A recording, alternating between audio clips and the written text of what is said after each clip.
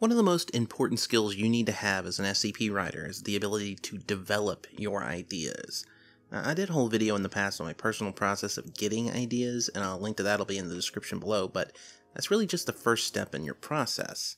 In fact, I'd argue that developing ideas is more important because at some point you'll be able to do the development without even having an initial idea to work from. Now, writing for the SCP Wiki isn't like writing a movie script or a novel. I mean, sure, all writing shares some commonalities, but plenty of people forget that the SCP Wiki is primarily flash fiction, and flash fiction is by its nature very short, which means you can finish writing it in a short period of time and people will finish reading it in even less time. And you're not writing a television episode here even, you're writing a 5 to 10 minute story most of the time. The fact that people will finish your SCP very quickly means you really need to start chambering a new story as soon as you finish with the last one, or else, you're just going to have one article on the wiki. The key to that is developing your ideas quickly. If you want to write more than an article every few months, you're going to have to learn to work with ideas that you're not always enthusiastic about, or even ideas that are very basic. I'm sitting in my Discord recently, and there'll be a link to that in the description below, and someone asked me if I had any ideas. And I always have ideas. They're not always immediately great. In fact, I can probably count the number of great ideas I've had on just both hands, but for every idea that I've had that I've been really excited to write about, I've also had 10 that were just bland in the beginning. But when asked, I created an idea from whole cloth on the spot. Dung beetles use the Milky Way to navigate along the ground. This is non-anomalous, this is actually how dung beetles work. But what if a subspecies of dung beetles suddenly began to act as if the stars were completely gone? Now, on the surface that doesn't sound even really very anomalous, but the trick is in the development. So let me walk you through how you can take an idea like that and turn it into something that's a workable story. Now first you have the beetles. Why are they acting as if the stars are gone? How you go about answering that question can change the whole development of an idea.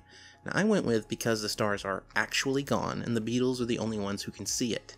Now you have to ask what that means in detail. Are the stars gone already and we're the ones seeing things that aren't there when we look up, or are the beetles seeing the sky as it is without regards to the speed of light for some other unrelated reason? Now the last answer works for me.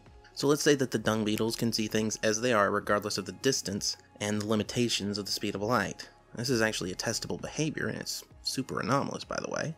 So the story begins to develop from there. You start with a natural, low stakes and weird anomaly. This species of beetle is beginning to go extinct, and you can elevate it along the way, but then some conservationist figures out it's because they're acting as if the stars aren't there, and if you fake the Milky Way star field, they can still navigate perfectly fine, so why is that? The Foundation notices that small oddity, and they investigate, discovering that the beetles can actually see things as they are regardless of distance with some testing, and then you realize, oh shit, that means something is blotting out the stars. Of course, the guy who asked for an idea responded with, not feeling it, before any development was applied. This is an important issue with old and new writers. A lot of people will only write for an idea that grabs them and excites them. This approach will be frustrating when you go long periods without an idea that you like. And by the way, this is going to lead to you saying you don't have ideas when what you really don't have are ideas that excite you.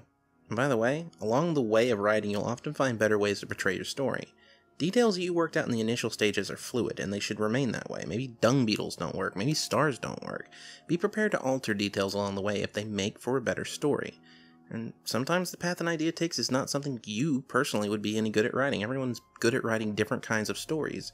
Or maybe what you've developed just doesn't work, or you have an idea now that you are excited about while you were developing the story, so stop. Give up on the idea. Don't beat a dead horse.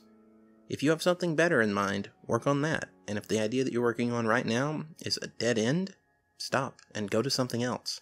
Anyway, that's it. If you enjoyed it, please hit the subscribe button and the notification bell next to that. And if you want to support my content, like these fine folk, go to patreon.com/TheCimmerian. A link to that and this channel's Discord will be in the description below. Thanks for watching.